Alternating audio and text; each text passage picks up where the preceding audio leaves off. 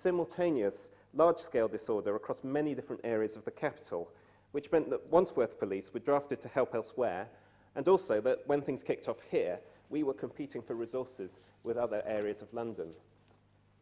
One of the things I learnt during that week was the critical importance of having officers who are public order trained, something that's already been mentioned and that the consensus motion rightly draws attention to. And going forward, I would like to know what is being done to ensure that there is a proper assessment of how many public order trained officers Wandsworth requires, and to ensure that these are indeed available. But I think it would be quite wrong to reduce this debate purely to the number of public order trained police. During the course of the riots, other officers also played a critical role, notably the safer neighbourhood teams, who were vital in liaising with the community and providing reassurance and visible policing across the borough. So the issue of overall police numbers does in fact matter. We do need visible policing on our streets to make us feel safe and to help tackle crime. And indeed, it is the apparent absence of police when the disorder in Clapham Junction happened that has been one of the principal complaints voiced by residents. Today, I received an email setting out how the loss of 10 sergeants in Wandsworth is going to affect the borough's SNTs. We know too that we can expect further cuts in police numbers next year. The members opposite can try all they like to prove that the number of police is going up, but we and the public aren't fooled. The truth is that since 2010, the trend has been down, and this is projected to continue. The consensus statement of support tonight for a relook at the issue of police numbers is welcome. But what counts, and what I think the electorate will look at, is hard results. 2 months ago, Boris Johnson declared his conviction that the police cuts in London were a mistake and that something needs to be done. One might say it was something of a miraculous conversion. It's time for him and his Conservative colleagues across the chamber to deliver on that statement.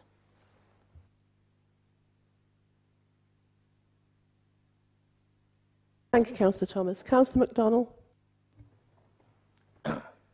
Madam Mayor, I'm delighted that Mayor Boris Johnson has undertaken to increase police numbers in London to a predicted 32,510 by May 2012.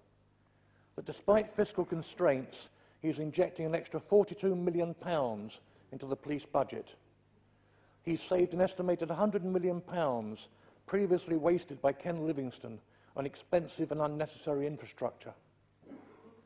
His initiative to increase single patrolling by 50% has raised considerably the uniformed police profile on the streets, and I'm relieved to note that recruiting has now been resumed.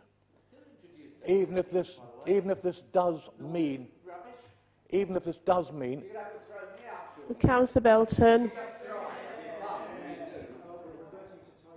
We are indeed reverting to type. No one has said that we introduced SNTs. As I was trying to say, Madam Mayor, and I'll try and say again, and I hope it doesn't go against my 5 minutes. You have an extra 20 seconds for that, Councillor McDonnell.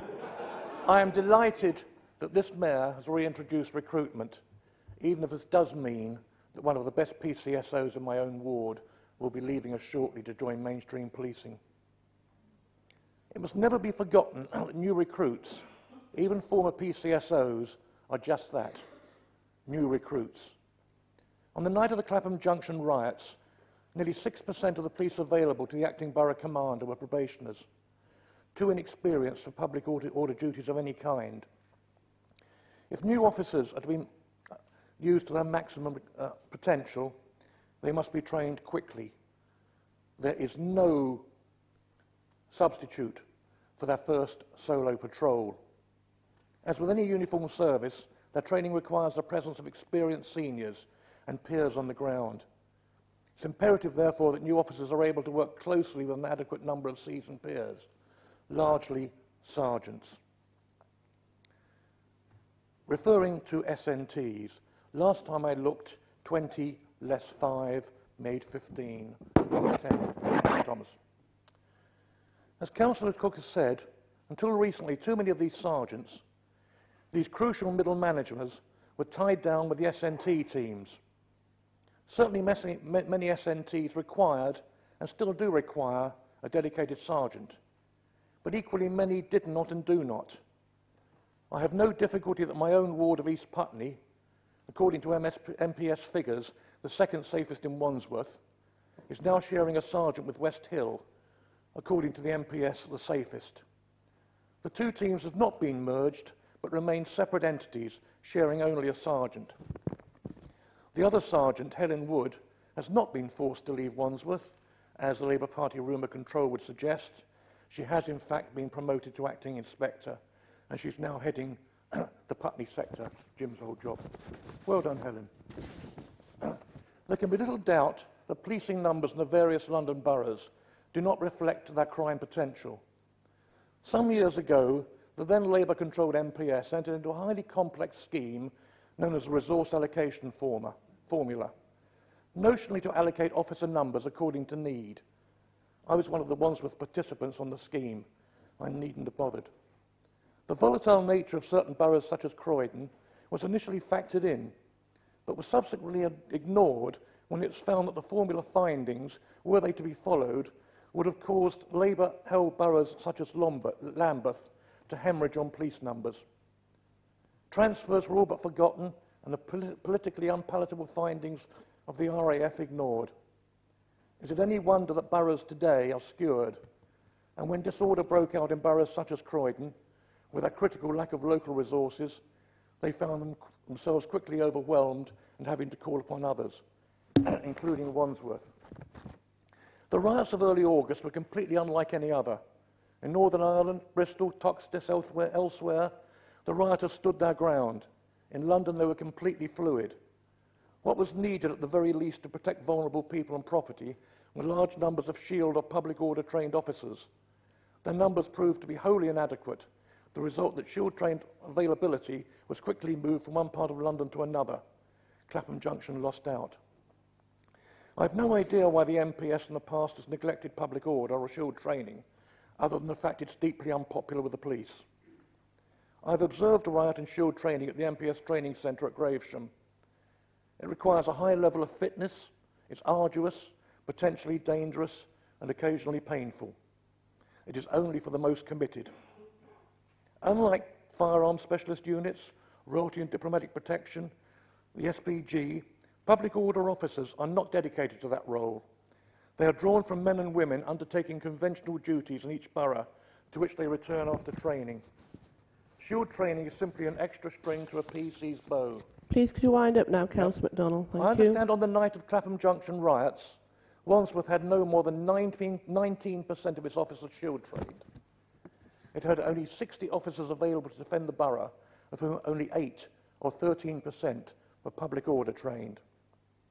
Wandsworth has supplied a further 52 officers off borough that day, of whom 32 had been public order trained. Only that night was this loss enhanced by 25 trained officers from elsewhere.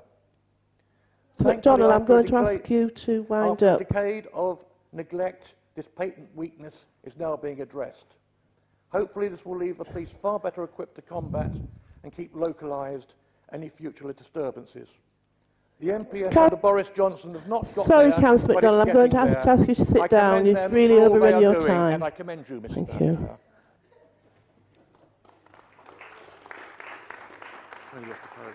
Councillor Gibbons. Thank you. I have two different images of the police over the summer.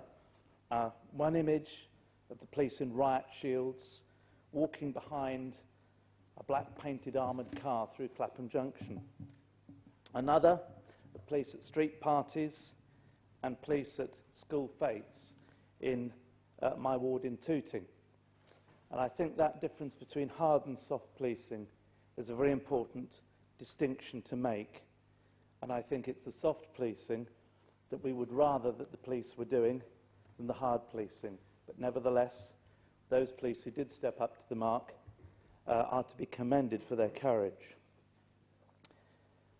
SNTs, for me, are actually this key link with the community, the bit that gives us the soft policing.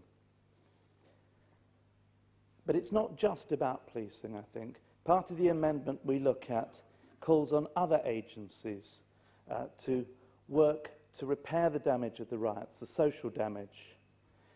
I don't want to emphasise or overemphasise the role of young people in the riots, nor indeed do I agree with somebody like Boris Johnson, who turned up in Clapham Junction to say that there was no social basis to these riots at all. If we think about this statement by a woolly liberal, I don't know if I can put a number on it.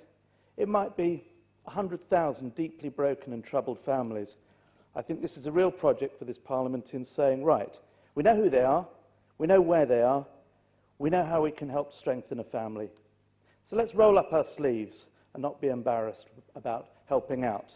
That, of course, is David Cameron speaking in response to the riots. And yet, as David Cameron speaks about us helping these 100,000 families, and it's not just the Conservative Party which is aimed to do this. Labour brought in Think Family as part of its policies to try and deal with these families in difficulty. We also have, in Wandsworth, 4 posts being lost in our family support department. 2 posts for parental involvement and 2 posts to help men who perhaps haven't engaged properly with their families or have provided very poor role models to their families. Those posts are going. So we have, on the one hand, David Cameron talking about what he would like to happen, and on the other hand, the financial consequences of his decisions, which filter down to councils like ours. We also have 2 other different points of view. We have Boris Johnson talking immediately after the riots about the need to look again to reverse these police cuts. But then, on the 31st of August, we have the Mayor, Boris Johnson, sending out some reports from Crime and Community Safety Roadshows, in which Kit Malthouse says the following: safer neighbourhood policing is a major success. However, he is determined to go ahead with the cuts, which will mean a reduction of between 4 and 6 safer neighbourhood sergeants in every borough. What we are getting is Tory party in confusion. It appears they will say anything, and they contradict each other. They say the right things at one level, but actually their actions at others, financially, are undermining the PR spin that somebody like David Cameron, who of course came out of the PR industry, has been carefully constructed to make the public believe that it's a very different sort of Tory party. But actually, one of the things that really encouraged me about Wandsworth Council is that tomorrow, when we go to the Education and Young People's Services Committee, we have a very measured, interesting document about Wandsworth young people who are involved in these riots and disturbances. It doesn't leak to any conclusions. It states the situation. The fact is that after all the arguments about general police numbers, Wandsworth will be short by 5 police officers. The SNTs are our link with the community, and they're the face of a police force that gives hope for a rather different relationship between young people and the police. The fires may be doused, but I fear that we're out of the woods yet. Now is not the time for police cuts in Wandsworth. Thank you, Councillor Gibbons, for sticking to the 5 minutes. It's much appreciated. Thank you. Councillor Maxwell-Scott. Thank you, Madam Mayor. I'm fascinated by the claim of Tory confusion from the benches opposite. I'm not quite sure how many motions we're debating tonight, how many amendments. I think probably the most honest and hardest thing I can say of the party opposite is to suggest that Terry Thomas might have called them an absolute shower. I think we are, in fact, debating 3 minority party motions tonight, and the first and second themes are rather different. I suspect they are an attempt at a trick, much loved by Alistair Campbell, called triangulation. This has also been described as the third way, a theory invented by another lefty with violent tendencies like Bad Al. I'm talking, of course, about Benito Mussolini. In political terms, triangulation is when you take a little bit from the left, a little bit from the right, and try and rise up through the middle a sort of self-appointed messianic figure like an Obama or an Amuna.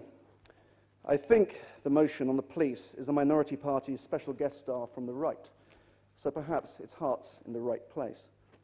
Now, like everyone here, I want adequate police numbers, but we need to define what adequate means. Otherwise, it's just a debate about the numbers, a rather narrow focus on inputs, not on outcomes. From 2001 to 2010, we saw police spending rise by 25% in real terms. And before you suggest this is some sort of accusation about Gordon Brown's incredible fiscal incontinence, we saw almost as large increases during the 1980s. As a result of all these increases, last year we spent around £15 billion on policing. That's amongst the most per head in the developed world. The question is, why didn't this stop the looting? And why, even before that fateful night in August, didn't people feel safe on our streets and in their properties? Now, a lot of this is perception. There's a perception you never see a policeman when you need one. And I'm afraid this perception was a reality, at least for part of the night on August the 8th. And yet a lot of that extra money over the years was spent on the one thing that some people suggest matters more than anything else, which is headcount. And yet earlier this year, the Chief Constable of Greater Manchester Police said there's been, and I quote, a political obsession with the number of police officers. We've kept that number artificially high. We had large numbers of police officers doing admin jobs. What a shame. Last year, 14,500 police officers made no arrests at all. It's no great surprise. It's difficult to feel anyone's collar when you're trapped behind a desk, even when your training cost £80,000. The point I want to make about this is as follows. Yes, we want everything to be done to ensure that events like those of August the 8th never happen again. But we know this isn't just a question of numbers. It's about how you manage them. It's about looking for opportunities to do things more effectively with civilian staff, rather than using expensive warranted officers. It's about better and smarter use of new technologies and social networks. It's about strengthening community ties. It's about testing and retesting crisis plans. It's about making sure officers have the right equipment and training. It's about reforming health and safety so common sense holds sway. And it's about making sure that officers are liberated from filing duty and can be on frontline duty. Then we'll get the outcomes that we want and need. Crime prevention, safer streets, reassured residents, and I believe more fulfilled policemen and women. Because while we admire and respect their enormous personal bravery, we must also abhor any institutional inefficiency that holds them back from doing their job, the job they were trained to do, and the job that taxpayers pay them to do.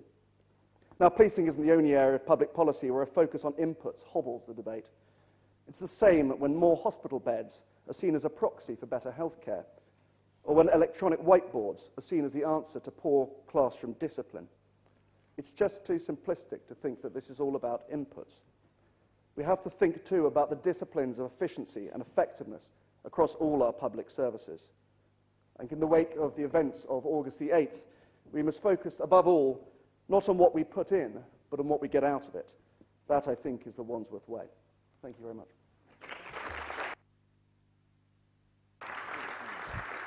Thank you, Councillor Maxwell Scott.